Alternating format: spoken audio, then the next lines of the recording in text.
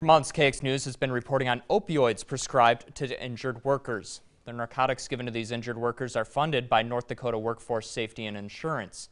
Over the past few months, we've heard from several workers who feel they have no other option for pain management after years of doctor's visits and multiple injuries. KX News has spoken with WSI. We've heard from lawmakers and doctors about where they stand on the issue.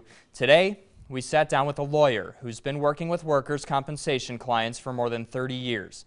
He says the chronic pain his clients are dealing with almost always comes with depression, and he doesn't believe they have access to the full spectrum of care they deserve under WSI.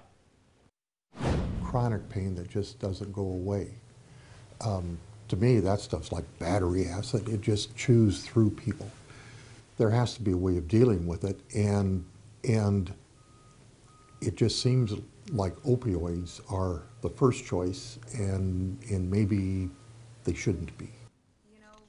Little says he never planned on doing this kind of work, but people keep coming to him for help. He's noticed several trends over the years, being the middleman between the injured worker and WSI. The first is, he says, WSI will look at medical records back to birth to try to attribute the injury to something other than work. He's also noticed with his disabled clients, they lose their total disability benefits after 2 years, regardless of condition. After 5 years, he says they lose all disability benefits. Little says this wasn't the case when he first started.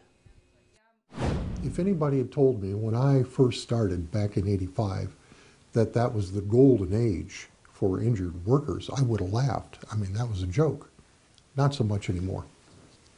I think it's gotten a lot worse. Little says one thing he's noticed across most of his clients is they are the hardest workers in the room.